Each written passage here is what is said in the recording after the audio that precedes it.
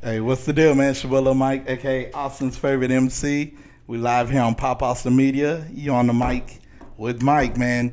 We got some special guests in the building, man. What's going on, y'all? What up, what up, what up? What's up? Eric White, Anastasia. What's got good? Jacob back there. We're going to bring you up here. But real quick before we jump into this, hey, check this out. You still got time to vote. The SCA Awards. Shout out to TJ the DJ, our family. Hey, female DJ of the year. She's the last one on the list. Scroll down, click. Hey, we're going to bring that trophy home, man. What up, TJ? All right, let's jump into it. What is up? Okay, so Eric White, I know you as a musician. Yeah. Same with Anastasia. I'm just so we're gonna get into the name change because that's messing me up. Like we go way back. Back. Yeah, way back. But we're gonna start with you, Eric White. Like I said, I know you as a musician. Where are you from originally? I'm from San Antonio, Texas, actually, and then I moved up here in Austin back in 2001 for film school. Okay. UT. That's what's Longhorns. Anastasia. Oh man, I'm from Austin. I was actually born in San Antonio, but I've been in Austin all my life. Okay. Yeah. I never knew that. You didn't know? You born in That's San what I'm Antonio? saying. We learned it. See, I Wow. was at UT as well. Oh shit. Yeah, Okay. I was a Spanish major. Jacob. I'm actually from Corpus Christi, Texas. Corpus? Yeah, moved to Houston and grew up in Missouri City. Okay, that's what's up. That's what's up. Like I said before, I know y'all as musicians, but we bring y'all here today because y'all have a film. It's a series.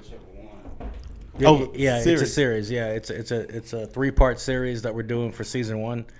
It's Something meaningful. It's called Something Meaningful. I wrote it and I directed it and I'm in it. I mean, I did the whole Mel Gibson in this motherfucker. You know what I mean? What Mel Gibson? Now, like I said, I know you're a musician, but what made you transition into the acting? I mean, I was actually an actor before I was a rapper. Oh, that's new. You know, I went to film school at UT, and I made films in college. Okay. And then after that, I transitioned into like more music after that. So people don't really know that about me, but I've done films before. Okay, that's what's up. You know, studied acting and all that shit. Same as for you, like Yeah. just know you're on the stage. Look, now you. I think it's a seamless transition. I think most rappers are actors. Mm-hmm. You know, if you watch the evolution of rappers that have been in the game a can long see that. time, they all kind of, you know. I could see Yeah, that. I think the could see creativity, that you know, putting on that persona is there. that. And Jacob, I know a little bit about you. I know you come from a musical background as well. Yeah. What you got? Musical background, mom and grandma threw me in voice lessons real young as a child. And ever since that, I've been perfecting vocals and working with my brothers, as you know. Right. Lonnie and Kenny. And we still do a bunch of things musically here in Austin. All right. How long have I guess you transitioned into the film? Eric? Yeah, it happened recently. I actually wrote the script last July.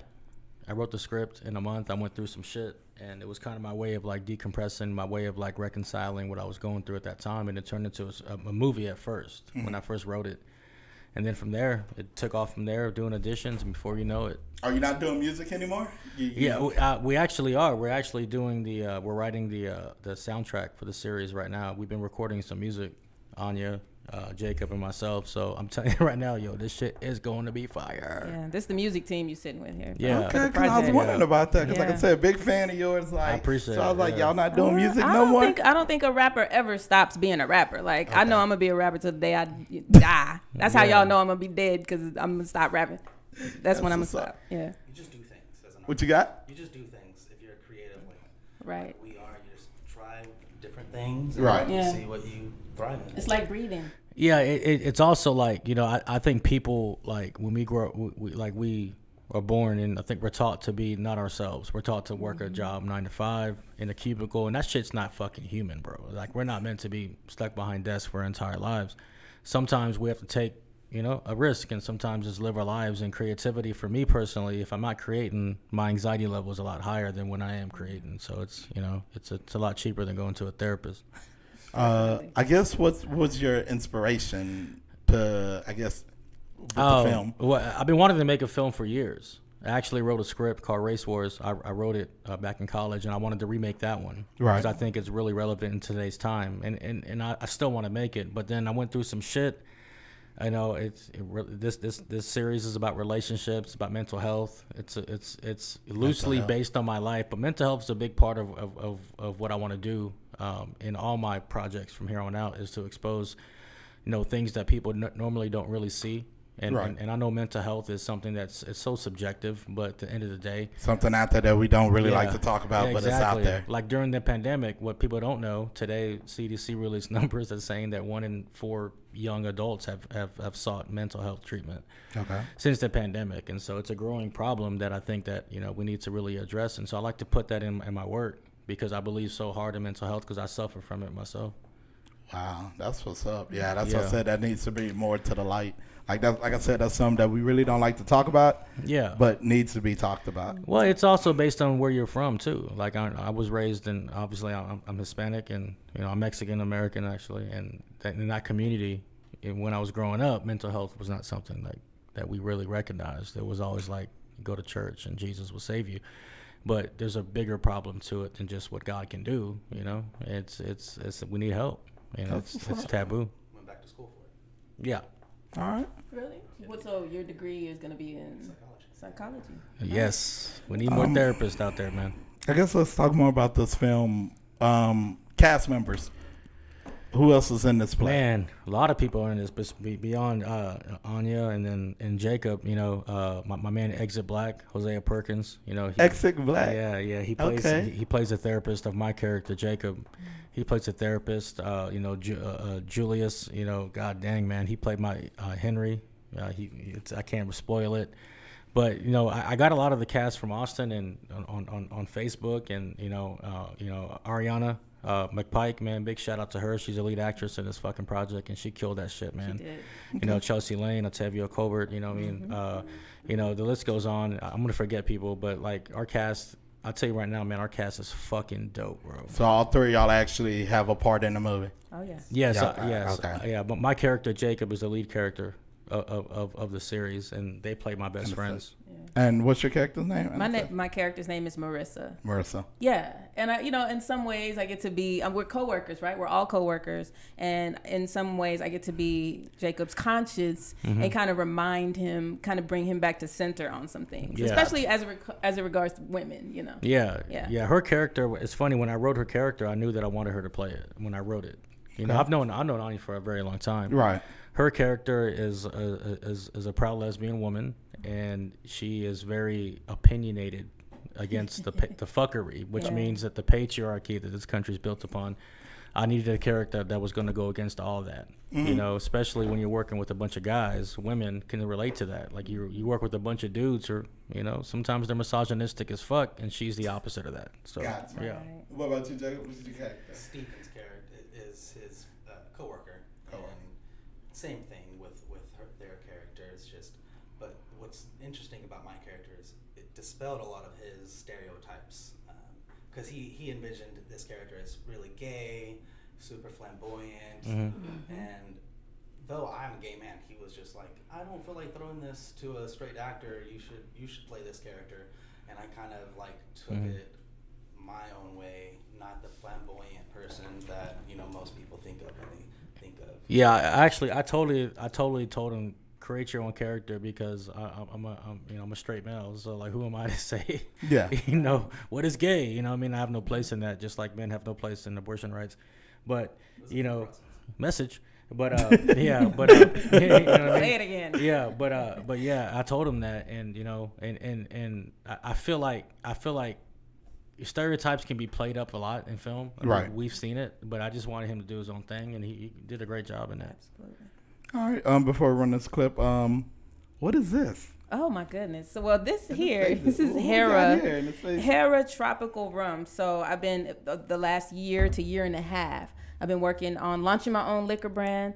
I've teamed up with a woman in South Carolina who has her own distillery, her own wine and spirits company. She's been in the beverage industry 30 years. And so now this is my opportunity to branch out as an artist and just add another product to my brand. And this is my name. Hera's my middle name. It's on my birth certificate. I never knew what to do with it until now. It's like, what's your middle name? Oh, yeah. I need something strong, feminine, simple, and it's just, right in front of me. So it's all been really organic the way that it's happened. Hera Tropical Rum. And it's actually on sale now. Okay. And we're going to be Where can you sponsoring get a bunch of parties in the fall right now. Yeah, where can you get it? Liquorland on I-35 and Airport Boulevard. Yeah. You know where the beauty school used to be, the omeletry and the pool hall? Like she don't know this yet, but she's sponsoring the premiere party. You know what I'm saying? So, you know, That's what's so gonna turn up. Yeah, I'm ready. Free liquor for people who come. Yeah, so that's big dope. Open bar. We got the clip.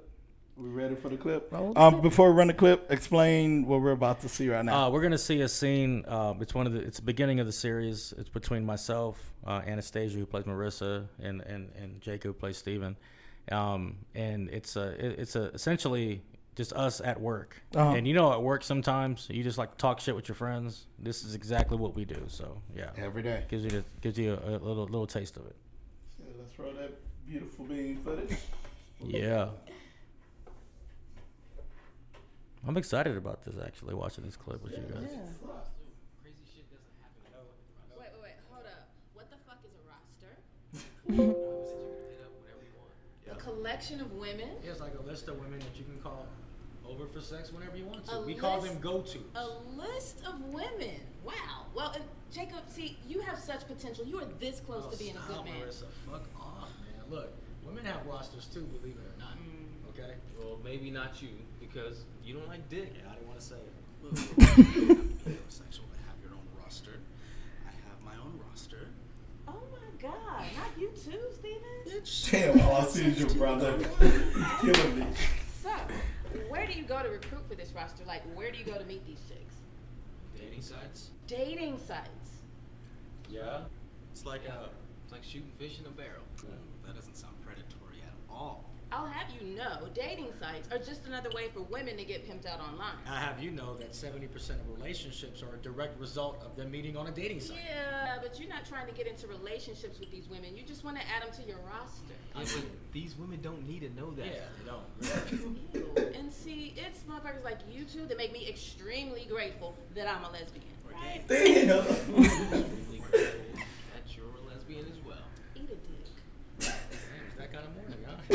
Look, man, I don't know what the big deal about it is anyway, right? I'm being honest. I'm telling these women what it is, what it isn't. They know, it's an agreement, right? I'm helping these ladies out too. Right, so look at it like this. We're liberators. We're liberating these women of their sexual desires. Facts. We should get a Nobel Peace Prize. That's right. I'll take one. You know what I'm saying? You know what your problems are? What? Y'all got commitment issues. And you're insecure. Stop. All right, come on, chill out, Dr. Phil. Yeah. There ain't no insecurities over here. None. The evidence is clear, Chris. What we had, Janet, we had Jasmine, Amy, yeah. we had Erica. That's right. Erica's the one that he almost got the tattoo. Yeah, that's right. Yeah. I was there. Yeah, the one that got away. Fool, you cheated on her. And I felt bad about it. And there was still Janet and Amy, and so you broke up with them. Yeah, Right. and I had my reasons. Bro, you broke up with, what's her name, Janet, because she had a broken I know him. She had a broken fucking screen for like 2 months. That's a red flag. Broken screen, broken brain. Yeah. And you broke up with Janet because she had a squatty potty in her bathroom. Is it too much for me to ask for you to put that shit away before I go in? That is not sexy. Is it sexy when you shit? Got you there. No, you're not talking. You still get weird when you see a woman eat a burrito. First off, it's not just any burrito, only the big ones, man. We talked about this. Yeah, you call yourself a feminist. Yeah, I have you know that I was out there marching in the fucking streets for women's rights, right? Where were you at? I Stop. called you. All right. You weren't there. Stop with the fuckery, all right? You only went down there to meet women. Met one girl down there. That was just a coincidence, though. Well. What is going on in here? Break this shit up. If I threw a grenade at your feet and it went off, I'd lose 4 of my top producers. Get it, girl? How we get it in the same area? Yeah, We get it, man. Yeah. Oh, you can stop it, bro. Oh my god. He's so adorable. Yeah. I am definitely looking forward to this. It's neat seeing y'all like. That was hilarious, man. That was Yeah, good. that That was is some great dope. writing, great writing, great acting too. I Shout out appreciate to my that, guy man. in the back. It's Thank good. Yo, that shit That's right some there, good bro. I stuff. appreciate that, bro. That's Like, neat. it's I like that. yeah, I like that. what was I gonna say? Where can we see it? When is it released? Well, right now it's still being edited right now. Okay. And we're trying to get it done by November. But I can tell you right now, I'm committing right now. It's going to be released before the end of the year, and then we're going to have a big premiere party. And I want to have 600 people there. We're putting a lot of money into the premiere party. Are you actually trying to get like in the movie theater? No, I'm gonna rent out a whole theater. Gotcha. It's done. You know what I mean? So it's all about getting people in there. And so like I think that with this, it's a series. So it's a 3-part series to start off the whole thing, and then season 2 will be shooting next year. So this is kind of the beginning of everything. And a lot of the writing's like that. I mean, I wrote it myself, and I wanted to write and talk about things that are relevant today in relationships, online dating, hypocrisy, scandal, all that shit like that. So this movie's everything rolled into one. It's not just about mental health. It's about just real life and people that are incredibly flawed, and we're just trying to get through life. So, yeah. I feel like it's like a very Austin movie, too. I feel like those are Austin conversations people be having, especially as far as the dating.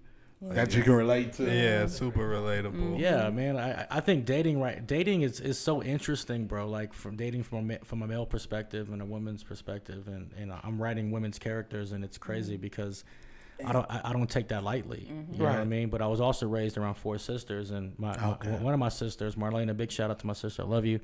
She's an English double major actually, and she liked the way that I wrote these women in the series. And it seemed like you qualified there. I'm saying, I got the voucher. I got the vouch, but that basically means that like women talk like men, man. You know what I'm saying? Like I've heard women talk, bro. Like sometimes they talk a lot dirtier than men fucking talk, bro. Worse.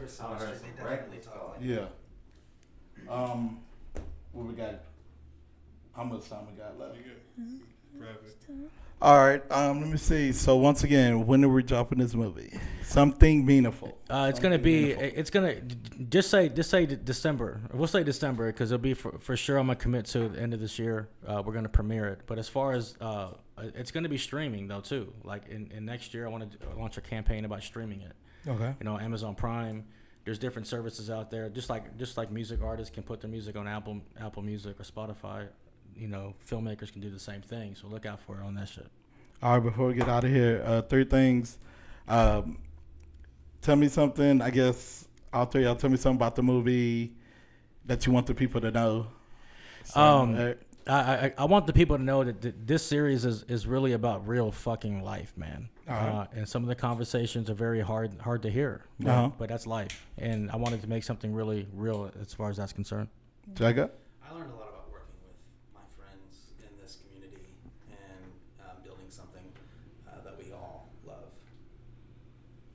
Anastasia? I mean, y'all said it, but the main thing that I learned is that, I've always learned from Eric from the time that we met over 10 years ago. I've always been learning from him and inspired by his motivation. When he has an idea, he's going to move on that idea. He's not going to stop until it comes to fruition. When he's serious about it, when he puts his mind to something. So that's always an example. And same thing. Yeah, no. I'm glad that I get to work with my friends and create. When we get into the studio, we've been having studio sessions. We were in weekly writing sessions, the 3 of us, trying to make sure we could create music that fit that project. And so I've learned so much about them, and they're my brothers. I'm so happy. I'm so happy that we get to do this and let's work go together. Drink. Yeah. Let's go drink. Let's do it. That's what's up, man. Something meaningful. Y'all look out for it. Google it. It said December. Yeah. And also Facebook. Go on Facebook, like the Something Meaningful page. Please, we need you guys to like that shit.